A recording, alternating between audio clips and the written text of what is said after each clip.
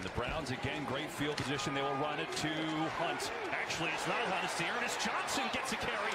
And look at this run from Johnson, the second-year man out of South Florida, getting some time with the injury to Chubb, and he makes it count for 28 yards. Watch the patience by Ernest Johnson. There's the puller. There's Wyatt Teller coming out, getting the key block. Now you've got Harrison Bryant up the field, seals that inside, and there's your break. But just great patience. I tell you what, Stump Mitchell, the running back coach for the Cleveland Browns, he's done an outstanding job. He's got great talent to work with Nick Chubb and with Kareem Hunt. But when you can drop in Ernest Johnson and have that type of production, 10 yards a carry. Here is Johnson, who had that one carry for a nice game. Gets the carry here. Yeah, that's the thing. Clock all the way down to end the first half and get points. It's going to be tough for Dallas in the second half. Johnson sprinting to the edge, and he's going to be very close to a first down. I think he's using the clock here. 2:37 to go. It's Johnson again. Stutter step. Good move to the outside. Here's Johnson. Look at the moves from him. He's got 12 and a first down, and he is really a terrific story. You know, he's rookie camp in 2018 with the Saints. He was in the AAF, Darryl. And then how about this? He was looking for a job. He was working on a fishing boat, catching mahi-mahi, getting paid as a fisherman, just waiting for a chance. Well, guess what? The chance is coming right now. That's a heck of a move. And how does a guy with that ability? Peoples Jones in motion. They will run it here, and there is Johnson spinning in a short game.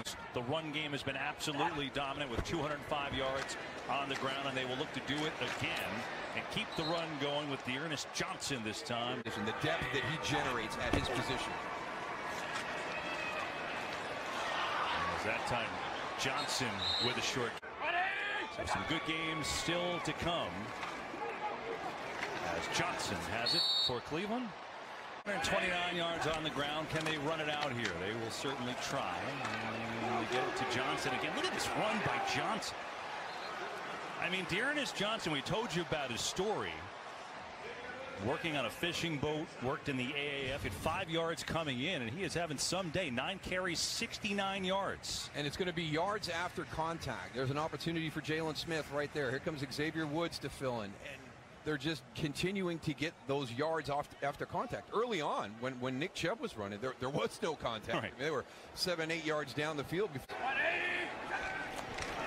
So on first down, they'll run it again. Why not? And there's Johnson again.